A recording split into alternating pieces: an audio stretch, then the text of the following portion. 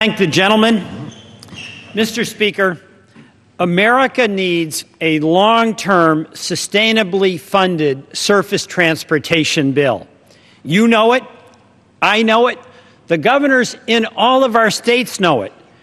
We need it to repair our roads and bridges and to fix our crumbling infrastructure. Every single one of the 435 members in this body has needs in our district. Speaker Boehner has 136 deficient bridges in his district. Leader Pelosi, 29. And in my state of Vermont, we have 252 structurally deficient bridges. A photo of one of them is right here. It's disgraceful and it's unnecessary.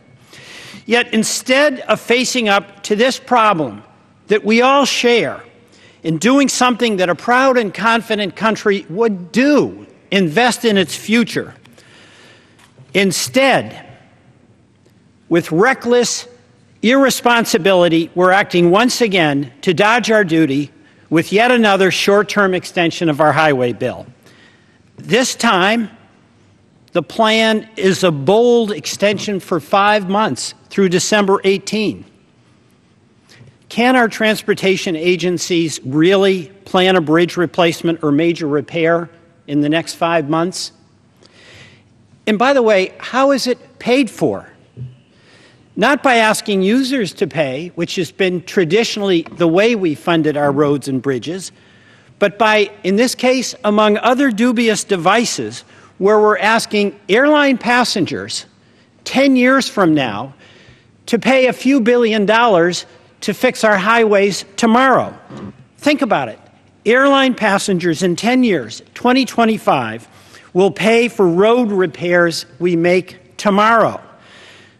By the way, this resort to gimmicks, it's not new. It's become a habit. This is the 35th short-term extension in the past 6 years. The last one in July of 2014. That one was paid for by the gimmick of all gimmicks, pension smoothing. We created a pothole in somebody's pension in the future to fix a pothole in their highway today. Mr. Speaker, we need a long-term plan. We need it first to restore some semblance of duty and responsibility to this House of Representatives that has failed to do its job. We need it to have those 600,000 good-paying jobs start digging dirt and fixing those roads and bridges. And we need it to make America more competitive. Mr. Speaker, enough is enough. I urge you to join me in voting no to this joke of a short-term plan. No more Band-Aids, no more patches, no more smoke and mirrors, no more gimmicks. American contractors and workers are ready to do their job. It's time for Congress to do its job and pass a long-term highway transportation bill. I yield back.